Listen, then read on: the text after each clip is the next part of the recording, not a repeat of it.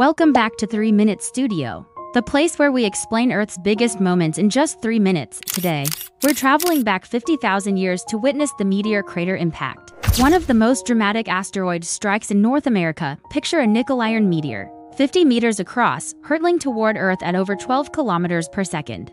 That's more than 20 times faster than a rifle bullet as it sliced through the atmosphere.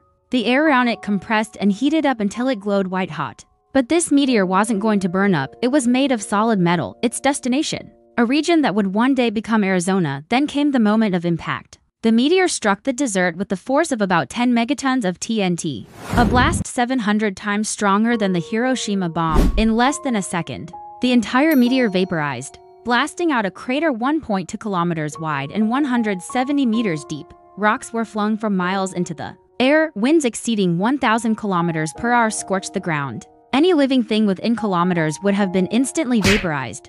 The explosion carved out what we now call Meteor Crater, also known as Meteor Crater. It remains one of the best preserved impact sites on the entire planet. But why? Arizona's dry climate has protected it from the erosion that wears down most geological features. The crater's walls, steep slopes, and the ejecta blanket, the material blasted outward, still look almost exactly as they did thousands of years ago. The site is so well preserved that NASA even used it to train Apollo astronauts for their missions to the moon. For many years, scientists debated whether the crater was formed by a volcano or an asteroid. But detailed studies finally revealed the truth. They found shocked quartz, melted rock, and tiny fragments of the nickel-iron meteorite scattered around the rim, all clear evidence of an impact from space. Today, the crater stands as a natural time capsule, a perfect snapshot of what an asteroid strike looks like. The Meteor Crater Impact is a powerful reminder that even relatively small objects from space can unleash incredible energy, and yes, impacts like this will happen again someday.